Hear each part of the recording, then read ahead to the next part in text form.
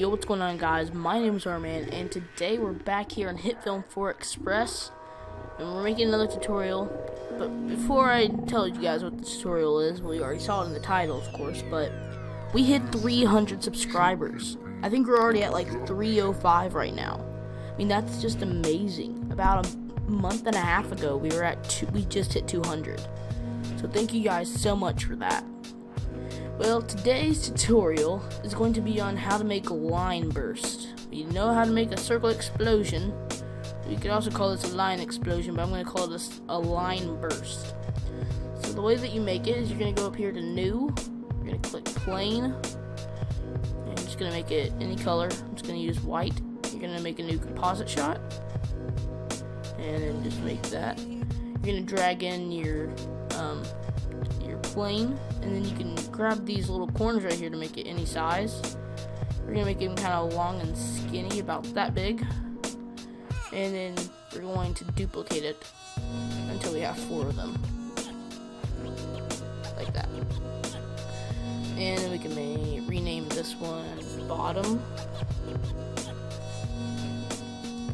middle, top, middle, and top. Nope, not slash top, but top. It's always good to be organized. And then what you're going to do is you're going to go to the bottom one, and you're going to go to transform, and you're going to make the bottom middle one.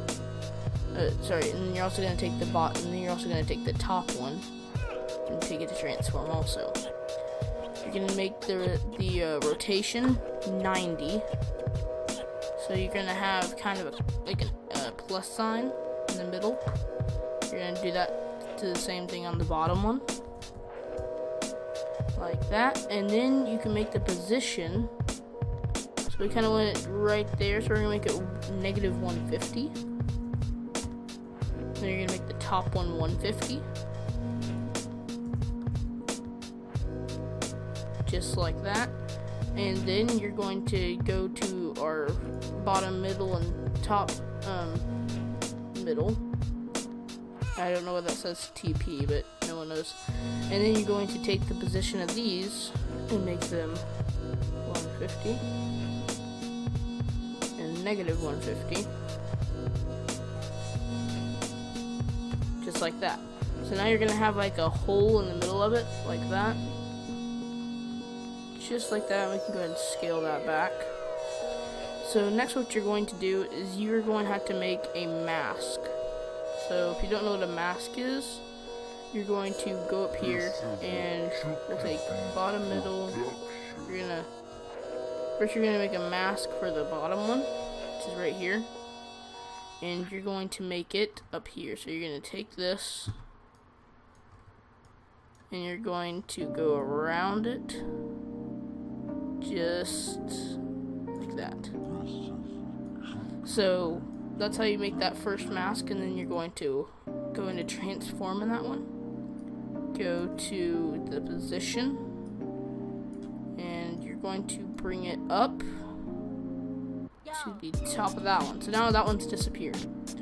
Now you can go ahead and go to bottom middle.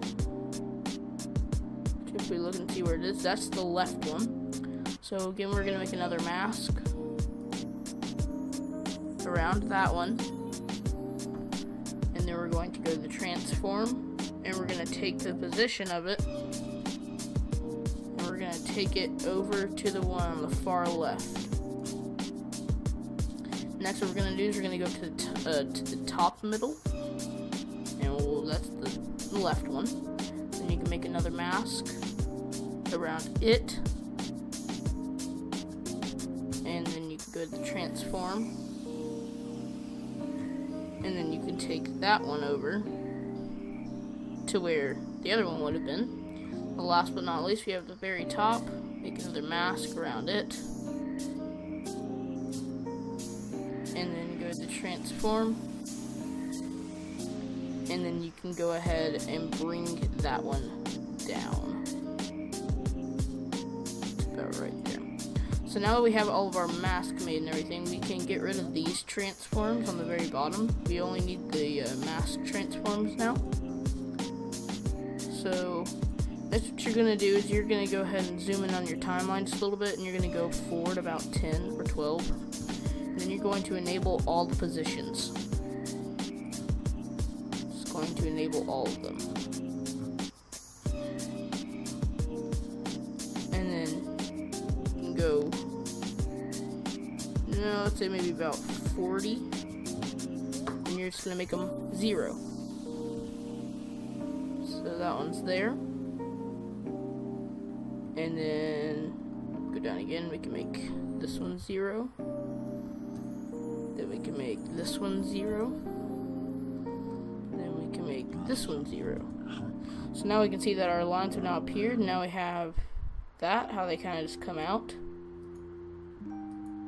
That it's not very smooth. But if we scroll to the top, we can highlight all of our keyframes. Change them to manual Bezier. And now we have it's a little bit more smooth. See how all those move? They're just revealing all the like the stripes. So, but then we saw that they disappeared. So we get them to about right here, and then we're done with all these transforms, like with all the mask and everything. So we can just go ahead and close up all the mask. There we go. Just go ahead and open up the new, like the regular transform, just like that.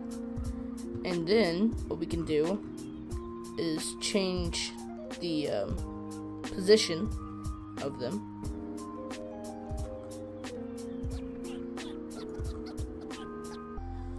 From right here, we can go about 30 out.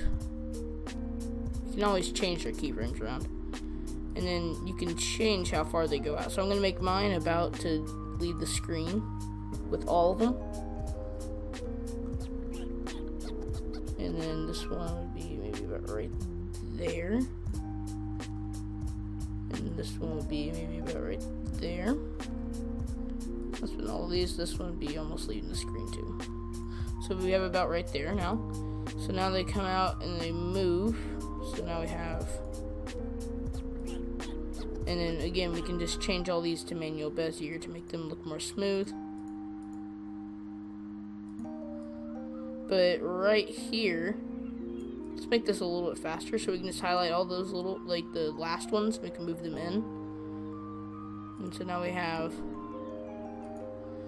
and right about at a little farther in than this one, you can go to the opacity, or whatever you want to call it, and you can go ahead and select all those.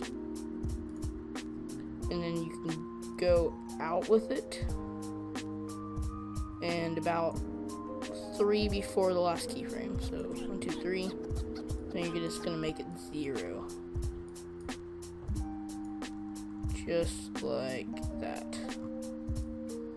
So now all of them are gone, and all we gotta do now is just select all those keyframes, change them to manual Bezier, and now we should get something like this.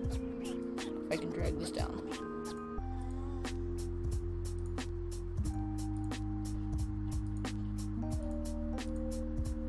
Looks pretty cool.